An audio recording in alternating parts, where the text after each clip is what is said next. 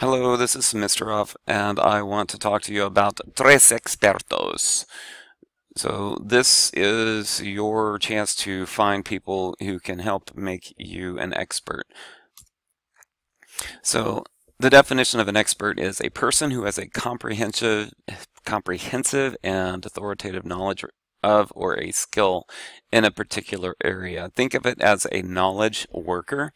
It doesn't necessarily have to be a professor at a university or a staff engineer at a company. It can be someone that just works in the field, someone that understands what you're trying to do and has some insight for the problem you're trying to solve. So to get started, let's see, we've already done the associations list, so you should have some information there, but look for associations and societies and fraternities. Also look at article citations. Who are people that are contributing to the articles that you read? Reach out to those people. So this is time to make this project become more real, because at some point you're going to need help. None of you are an expert in what you're exploring, and you're going to need to have some advice and input from people that know things that you do not.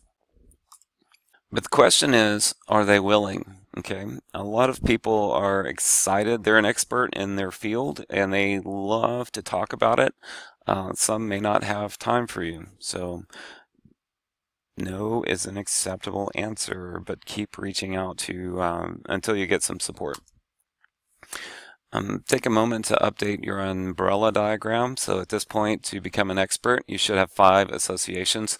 Let's expand the key term list to 25. I would suggest making this a glossary to help you build your vocabulary related to your topic. You have some graphics that you put in your brochure.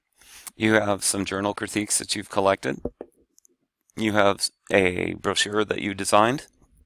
You have an attack plan diagram, and now we're reaching out to 3 experts. You need to contact and identify 3 people, 3 experts that are willing to assist when you call on them. I need to know, or you need to know, who are they?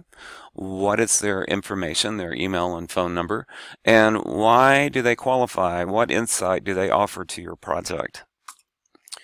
So what you're going to do is prepare an email. Okay, you're going to include your name, the name of your school, the name of this course, what you're working on, that's your problem statement.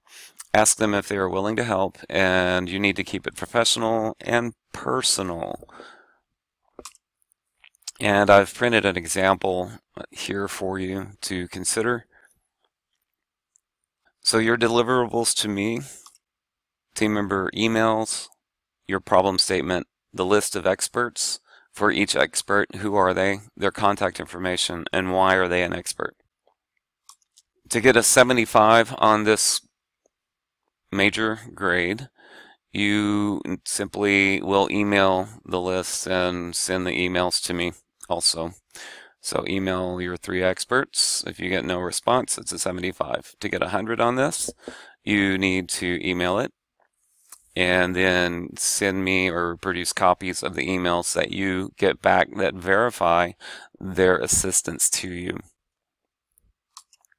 And now we curtsy and say the end.